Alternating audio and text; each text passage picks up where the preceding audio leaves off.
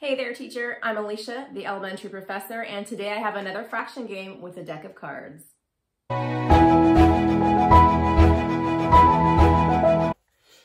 right, so yesterday we did the game Simple Simon. If you didn't see that video, I will link it below, where students took the cards and put them in simplest form for Simple Simon's benefit. Today we're talking about Improper Ivan, though, and Improper Ivan is a very improper young man. Improper Ivan does all kinds of improper things. He cuts in line, he tells stories about people, he interrupts the teacher, and he always writes his fraction with the bigger number on top. And we need to help Improper Ivan. So we're going to take his improper numbers and turn them into mixed numbers. So for this game, if you saw Simple Simon's yesterday, this one runs the pretty darn close the same way. Your students might want to have a scratch sheet of paper and a pencil in case they need to work things out, but you're trying also to develop some mental math fluency here. And once again, we are also using just the 1 through 10s. My aces are 1s. If you want to add the royalty cards in later and give them a challenge, you can do that and assign them a number.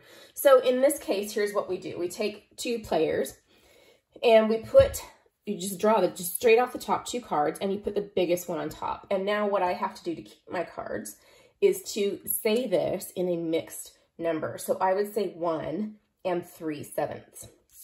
And if I am correct and my partner agrees, I get to keep them. And then my partner goes, put the biggest one on top, 3/2.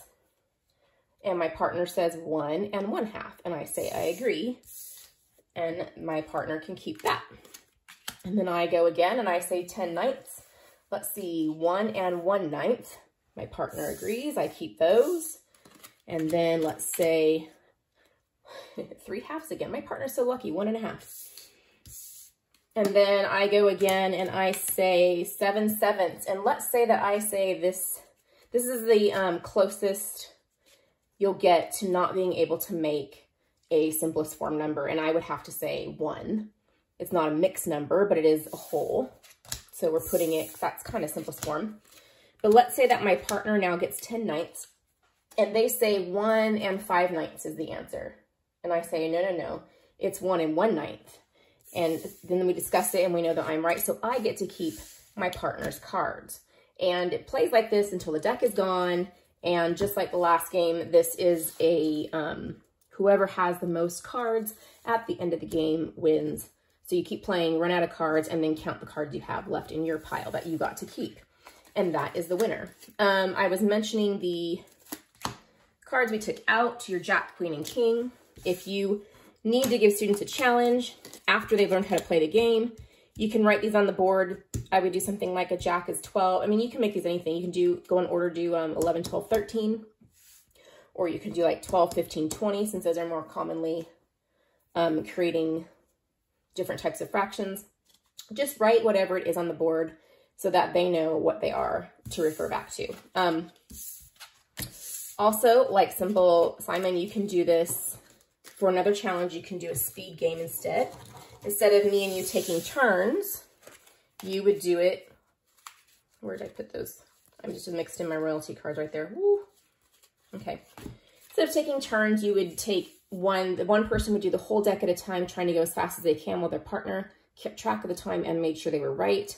So let's say I'm going and you're keeping track, and I would say 1 whole. What the heck? What? Okay, let me shuffle these for a second. I don't know how that happened. Wow, they're all kind of in order like that. I swear I shuffled these. Okay, 5, 1, so I'll say 5. It's got to be improper there, so 2 1/2. Now, if I said, and it's up to you if I said 2 2/4, are you going to accept that, or do you want it all the way in simplest form? Partner has to check. If I say 4, and I just go and go until I'm done with the whole deck, and then I have my time, and then my partner goes while I keep track of time and keep track of whether or not they're right. And then you can either play whoever had the fastest time wins, or you keep track of your own time and you're trying to better your best every time you play. So that's up to you.